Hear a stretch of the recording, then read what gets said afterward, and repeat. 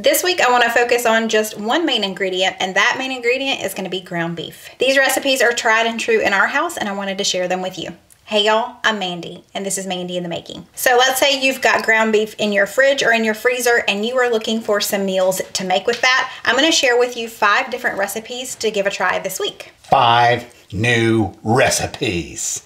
Yes, ground beef, super simple. Let's go ahead and jump into the first recipe. If you've been around for a while, you know that we love meatloaf. Cole especially loves meatloaf. That's like his favorite meal. And this one is a taco meatloaf. We're gonna preheat the oven to 350. In my mixer, I already have 2 pounds of ground beef. I'm gonna add 1.5 cups of crushed Doritos, 2 eggs.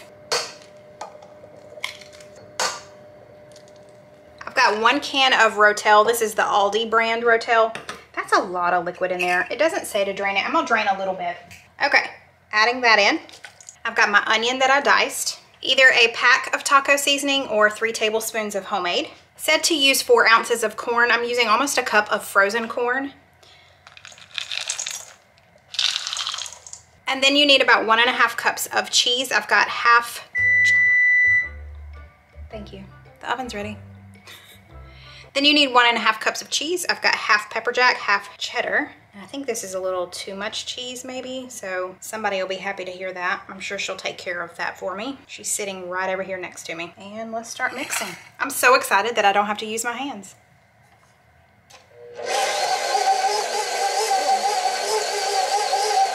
Well, that was ridiculously easy. Thankful for that. Okay, let's put this in a loaf pan. I've got a meatloaf pan here. I got mine from Amazon. I will try and remember to link it below. It's nice because you can just lift it up and all of the fat and juices kind of go below it. But I always used to just use a loaf, just a regular loaf pan before I had this. Okay, so do you see who's sitting over here next to me? Because she knows I have the cheese. The recipe says to make 2 small loaves with this, but we're just gonna do 1 large loaf. I normally do 2 pounds of meat here in this pan, so it should be perfectly fine. I might just have to bake it for a little bit longer. That's it. This is going in the oven at 350 for about an hour. It'll probably take closer to an hour and a half since I have a large loaf. So I set the timer for an hour. We'll check it at that point, but I'm guessing it'll be more like 90 minutes. So it's been an hour, and this is where we're at. We want it to get to 160. So I'm gonna put it in for another, we'll check it after another 20 to 30 minutes. Our meatloaf is done. I'm just gonna add a little extra cheese on top. And we'll pop it back in the oven just to let that melt down.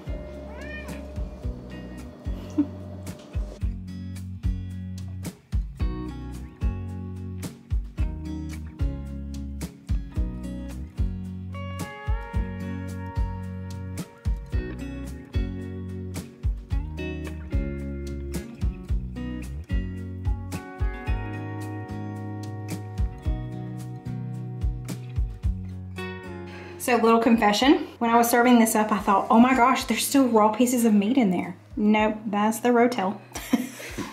It is definitely up to temperature. We're good to go. So you ready to do this? Without further ado. That's right. I have a feeling this is gonna be delicious.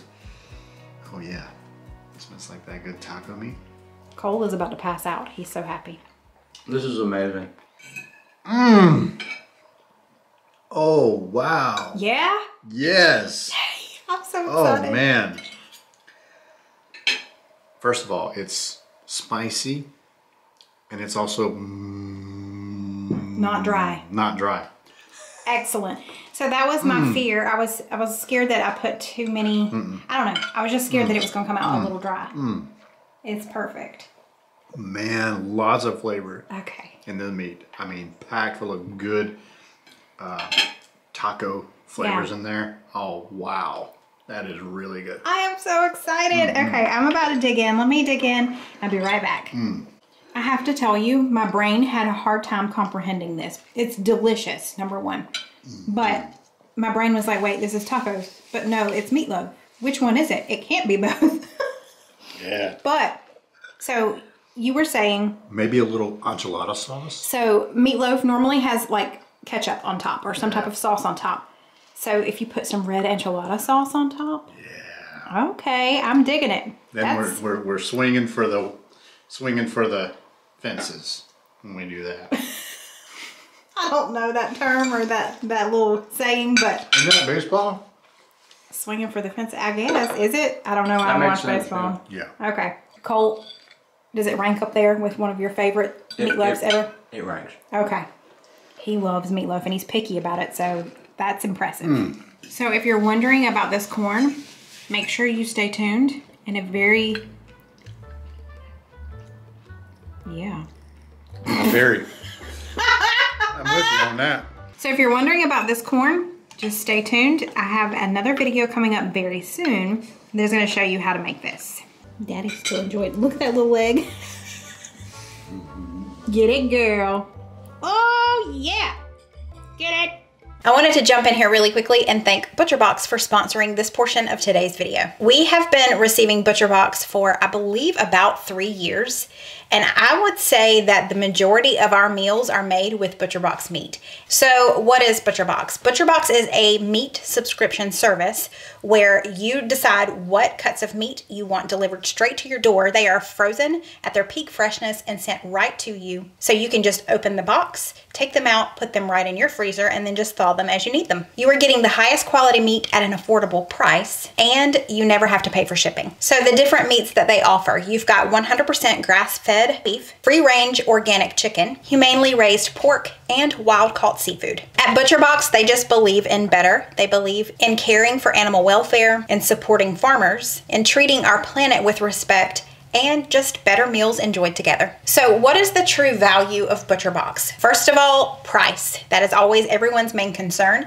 And the least expensive box will make up to 24 meals for you and your family. You've got two different box options. You've got the curated box, where they choose the cuts of meat, and then you've got the custom box where you can go in and handpick each cut of meat that is delivered. The curated box, the classic size box, is $146, and you get 8 to 11 pounds of meat, and like I mentioned, 24 meals. And then the one that we choose is the custom box. You get 9 to 14 pounds of meat. It's $169, and you can get about 30 meals from it. Okay, so our value in price, also our value in time. I don't know about y'all, but there have been many times, especially more recently, where I go to the grocery store and I was looking for some particular cut of meat and I cannot find it, or I find it and it does not look appealing. So ButcherBox is saving you time. You order everything that you need. It comes directly to your door. You don't even have to leave your house. And that ties in with value number 3, which is quality.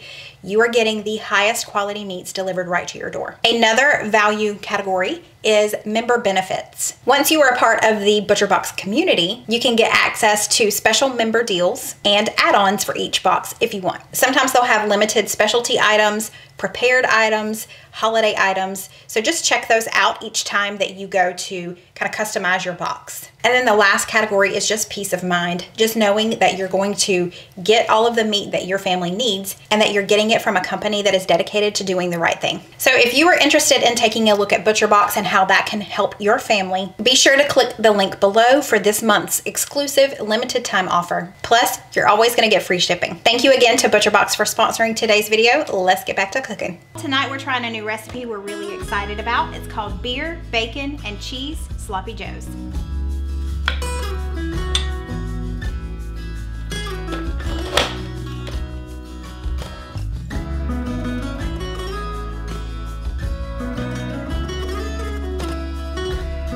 I've got this large skillet heated to medium-high heat. I am going to brown up or cook up all of this bacon. It's about a pound of bacon.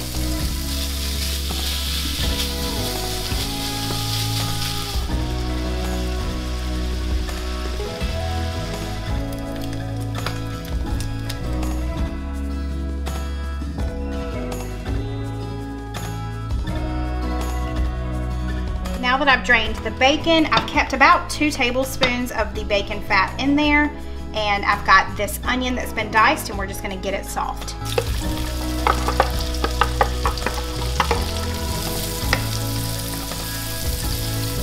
Now that our onions are soft, I'm gonna add in 1.5 pounds of lean ground beef.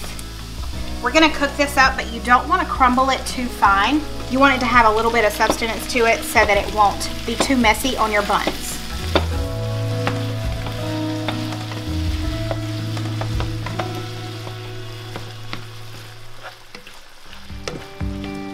Now that our ground beef is cooked up, we're gonna add in a 1/2 cup of ketchup, 1/4 cup of tomato paste,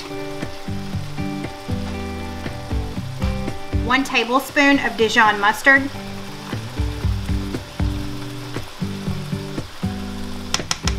1 tablespoon of Worcestershire sauce, a 1/2 cup of beef broth, and we've got 1 cup of beer. This is Guinness.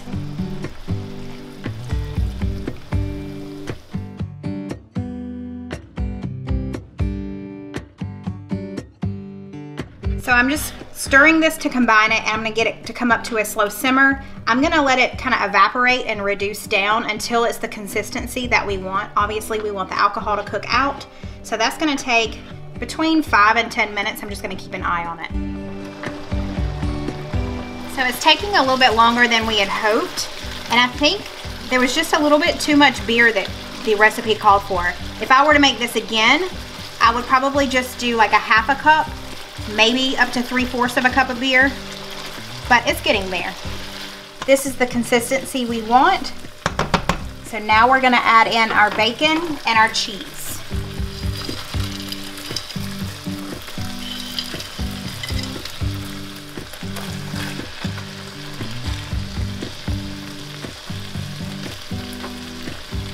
We're just going to stir this in and let the cheese just start to melt, and then we're going to put it on the buns.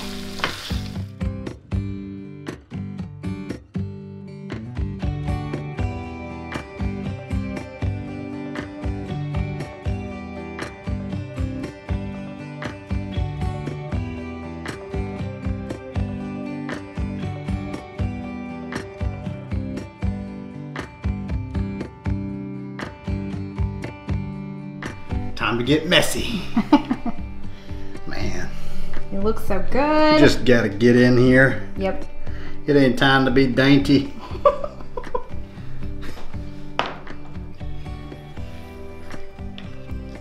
Mmm.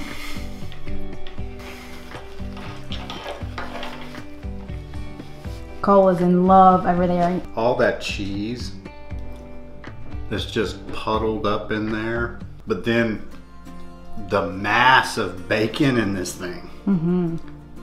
That is delicious. Gracie knows there's cheese. Mm-hmm. Gracie, you want some cheese? Grace. Well, I've never had sloppy joes quite like this, and I mean, sloppy joes are supposed to be sloppy, but the cheese certainly holds us together really well. Yeah. And I like how it's not as broken up into little pieces. So that was a really nice touch. So I have a question. Mm-hmm. Regular sloppy joes, the Pioneer Woman way, or these sloppy joes? Wow. Cole says these. Are they just completely different? Well, regular sloppy joe is like just the hamburger meat with the sloppy joe mix. Well, that's out the door. Yeah, I might as well just. Well, yeah, that's how I made it for you. Pioneer Woman. Yeah, Pioneer Woman is like a whole separate. Right. I mean, it's still. I like that just because there's so much to it. Right. The Pioneer Woman. There's a lot of other things. I mean, you could definitely add peppers and stuff in here too, and it would be just fine. But this, I mean, I just think there's just more flavor here. There's just more goodness coming out of this thing. All right. Why am I shorter than you? That is not cool. Aw, little Lou. She said, where's the cheese, please? This is a clown show today. Clown show? A tater show, apparently. Hey, I'm a commentator. It's time to commentate. Gina, is it Kaiser? I'm going to say it's Kaiser. Gina Kaiser. Gina Kaiser won. He said, Jenna. Mandy. Jenna. Jenna. Oh, Jenna. I'm sorry. We're probably butchering your name, Jenna. Starting over. Jenna Kaiser says, Mandy, this is my first comment on your page. I have a pronunciation tip from a Louisiana girl. Tony Chacheries is pronounced Sacheries. Is it Sacheries? Okay. Sasheries. So if you watched last week's video, I was using a Cajun or Creole seasoning, and it's the Tony Sasheries. Sasheries. Sasheries. I'm making your chicken and broccoli stir fry tonight. Your recipes are a huge inspiration to me. Thank you. Did you love the chicken and broccoli stir fry? Oh my word. You remember that one, the sweet and spicy? Yeah. Yeah, that was so delicious. So I'm going to have that again. Thank you for helping us, trying to help us. Yes, thank you. Maybe I just need to Google it, because you know you can do pronunciation on Google. Right. So that's what we need to do. We should do that. Do that right now. You're looking at how to pronounce the name of this American businessman and chef, Sacheri. Sacheri. So the first syllable, and yes, it's a sa sound. You were helpful, thank you. Very good. Sacheri. That's hard because you see the H in the beginning. But okay, we have found weird ways of spelling a YouTube video. stuff. Tony Sacheri. I'm just gonna say Creole seasoning. This first casserole is like Tex-Mex inspired. It's called firecracker casserole.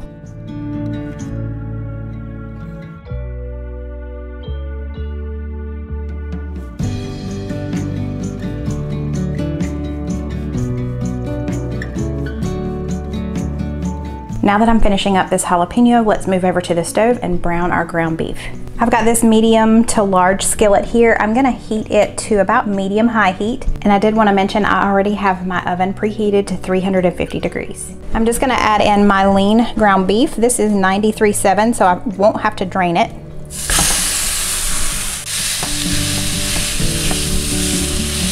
The recipe doesn't say to add this until you're assembling the casserole. But I like the flavor of my onion cooked in with my ground beef, so that's what we're gonna do. Okay, while our ground beef is cooking, I'm gonna go ahead and shred up about a cup of cheese.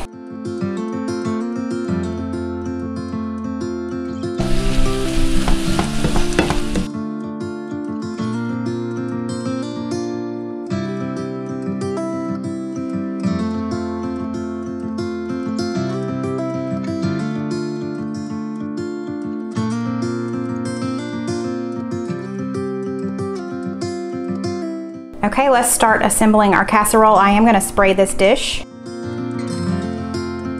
So I'm gonna do a layer of meat on the bottom. So the recipe calls for ranch style beans. I could not find that at my grocery store, so I'm just gonna use chili beans.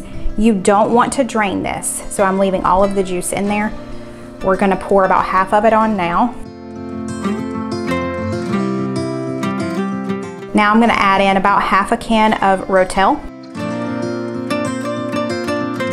some cream of mushroom soup,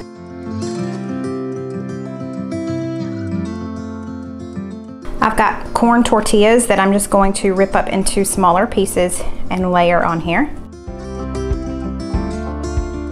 I'm gonna add our cheese, just about half of it right now. And I just realized I never added my jalapeno to my beef. So let's do that now. The bottom layer won't have jalapeno, but this second layer will.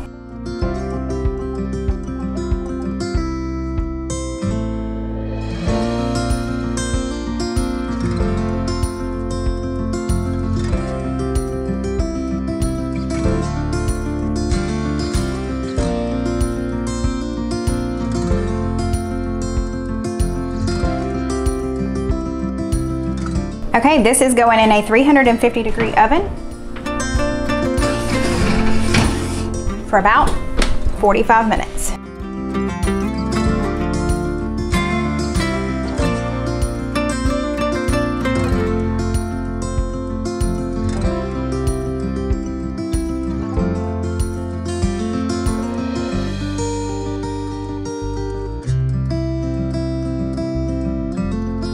Reminds me of chili. It's got the beef, the chili flavors in there. It kind of is like chili, isn't it? Very much like chili, but that's really good. Is it? Oh yeah, with that sour cream. Yeah. Spicy, and then the sour cream. And those beans. Oh, I love the pinto bean flavor. Yeah, the chili beans, yeah. So in case you didn't notice or catch it when I was assembling the casserole, I totally forgot to put another layer of the cream of mushroom soup. We were kind of in a rush and I wasn't paying attention, but I'm guessing it's okay without it. Oh yeah, it's got plenty of flavor in that. It's funny when I use the chips here, it reminds me of like a nacho Yeah. Like a smothered nachos or whatever. Suzanne Fitzpatrick says, love the way you pronounce the word boil Go ahead. as bowl. I say it differently, believe it or not. I say the word for this differently than water comes up to a bubble. Okay, y'all ready for this? When water comes up to a bubble, it is bowl. Bowl. Okay? When I see one of these, this is a bowl. You hear the difference? Bowl, bowl. It's very different. Very minute. No, it's difference. very different in my mind. When I read that, I just busted out laughing. I was like, oh no, I don't say it like bowl. This is a bowl. Bowl. And water that bubbles. Bowl. Boils. Boils. Boils. It bowls. There is a town not far from where we lived, spelled B-O-I-L-I-N-G. Boiling. Boiling Springs. Boiling. Do you want to know how people around here say it? Bowling Springs. Bowling Springs.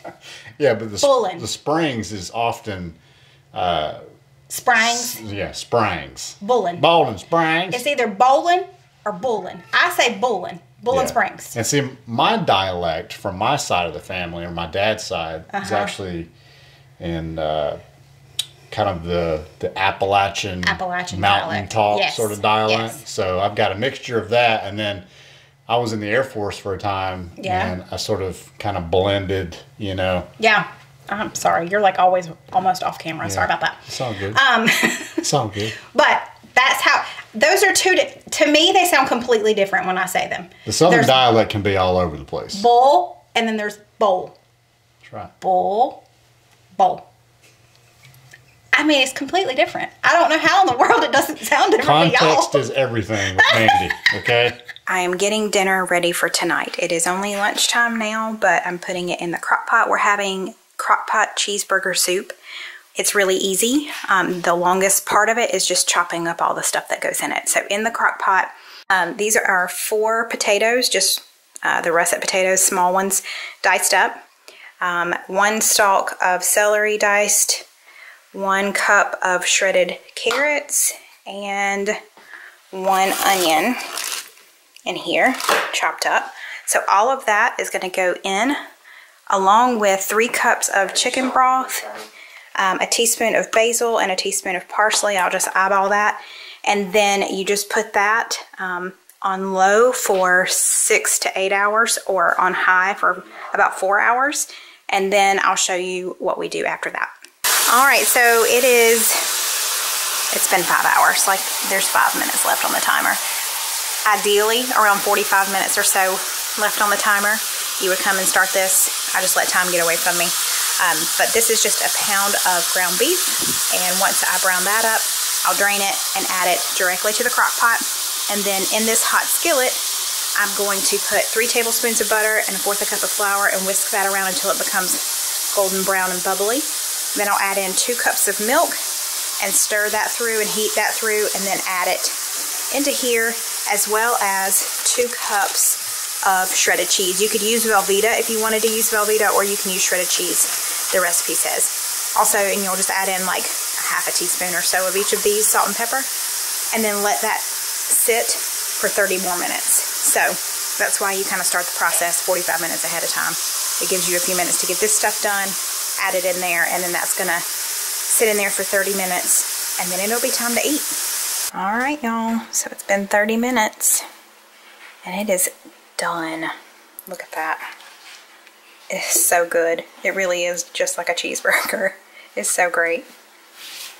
I didn't make anything else to go with this tonight. It is just a soup night. So, let's eat.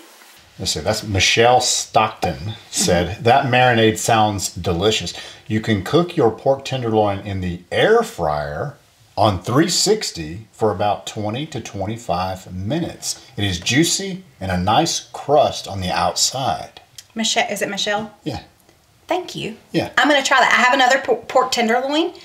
I'm gonna do my marinade and I'm gonna try it in the air fryer. I don't know why I'm so skeptical of stuff in the air fryer. I don't either. So many of the things that you've made have been absolutely fantastic. Your favorite wings are from the air fryer. Absolutely. Favorite wings. Go check it out on YouTube.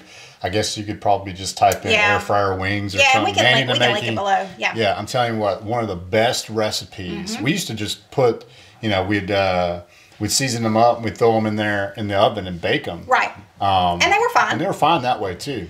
But fantastic. air fryer? The air fryer ones, oh man, the color that gets on there and everything. We need to try pork tenderloin in the air fryer. So thank you, Michelle. Yeah, I took a screenshot. I was going to say screenshotted. I took a screenshot of it, and when I thaw out the other pork tenderloin, we're going to try it in the air fryer. So thank you. Another restaurant favorite of ours, it comes from Texas Roadhouse, is called Roadkill Steaks. We're going to have that and a Greek corn salad. We're going to start making the Greek corn salad, and the first thing we need to do is make the vinaigrette that goes on it.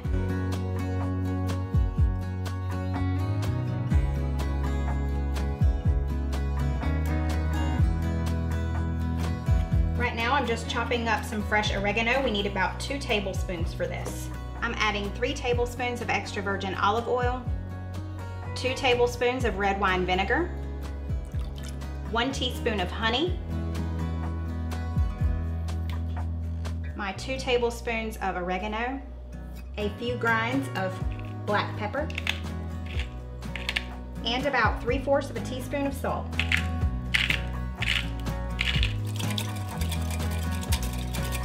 Going to put the lid on this and put it in the fridge until we're ready to assemble the corn salad.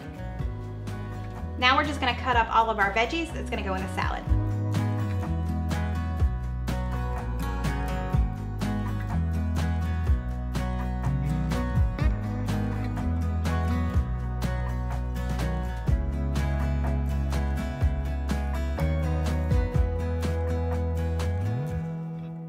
Chopping up these olives, it called for 1/3 cup of green olives that have been pitted. I could not find any that didn't have pimentos in them, so we're just gonna go with it. It calls for 1 small red onion. I just have this large one, so we're just gonna use half of it.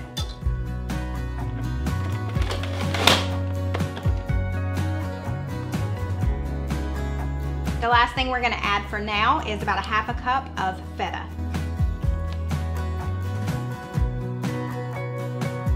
That's all we're gonna do for now. We will steam the corn and add that to it later, and then put the vinaigrette all over it and just combine it all, but we'll do that closer to time to eat. Next, we're gonna prepare our roadkill. We are gonna prepare the toppings now.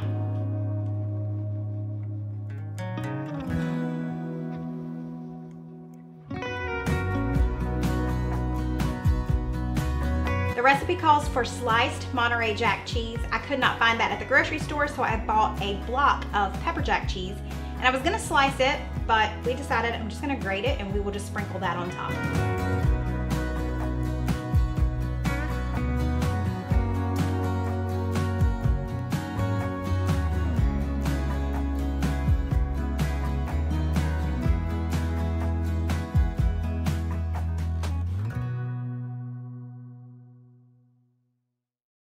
Now we're gonna start on our roadkill steaks.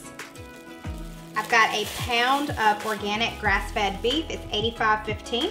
To that, I'm gonna add 1 egg, 3 tablespoons of Worcestershire sauce, 3 tablespoons of A1 sauce, a teaspoon of seasoning salt, and 1/2 teaspoon of black pepper.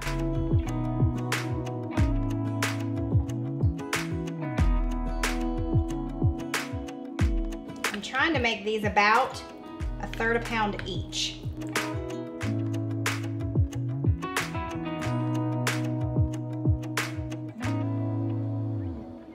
Now it's time to start cooking our roadkill steaks. We're gonna put them in a skillet that's on medium high, and we're gonna sear them on both sides, and then we're gonna transfer them to the oven at 400 degrees. The recipe calls for 12 minutes, but I don't think that we're gonna need that full 12 minutes because ours are pretty thin and we want it about medium well. It's completely up to you how long you leave it in there. These sear up really fast, so make sure you keep your eye on it. You're gonna flip them pretty soon after you put them on. These are done. I'm gonna transfer them to a broiler pan that I've lined with aluminum foil.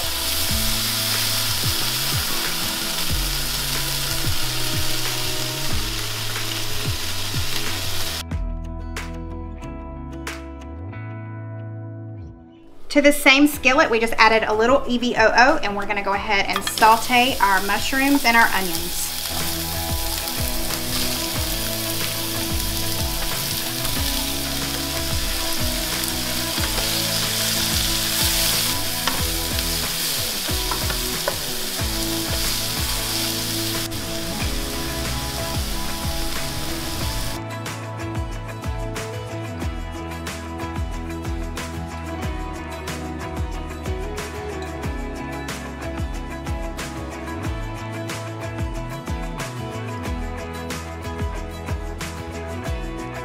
We're gonna let this corn cool for just a few minutes before we add it to the salad.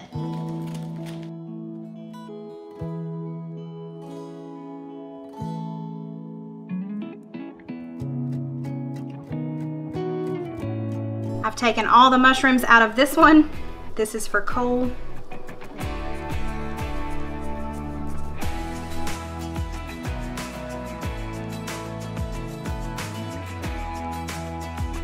We're gonna top it with the pepper jack cheese.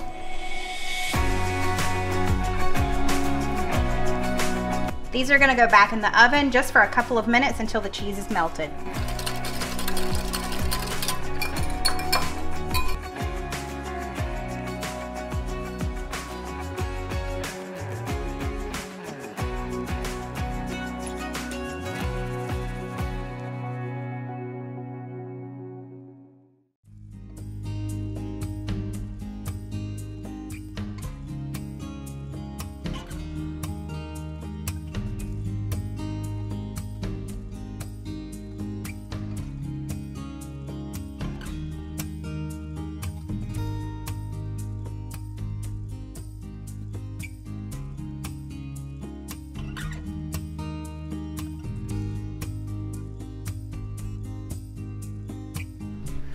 This looks really good.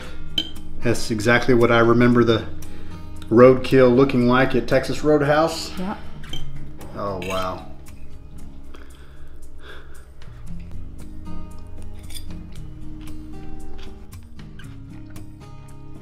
Oh, yeah. Oh, man, I love that flavor. Definitely get the sauces that you put in, the A1 and the Worcester sauce. And the flavor of the steak is just amazing. I love the texture of it. It's very, I won't use the M word. Thank you. It's very juicy. How about that? There you Is go. that better? Yeah. Very juicy. I love that cheese. The cheese with the onion. Very rich and savory flavor. All right, let's try this salad here. That looks amazing. Wow. Wow, that is really good with that. With this savory meat. With this coming in behind that, breaking it up with that vinaigrette. So is it as good as Texas Roadhouse? Oh, for sure. Absolutely. Yay. There's no question about it. Awesome. Okay, so I mentioned something off camera and Steven said I needed to tell y'all, but this salad is so good. I can see me making it for like a church function or a potluck or something like that. It is so good. The flavors are perfect together, and I think it would be great chilled too. I hope you enjoyed today's video. Don't forget to give this a thumbs up if you did. And don't forget to go check out ButcherBox. Use the link in the description box below, and you can claim this month's exclusive offer and just get to see what ButcherBox can offer for your family. Thanks, y'all, and I'll see you next time. Bye.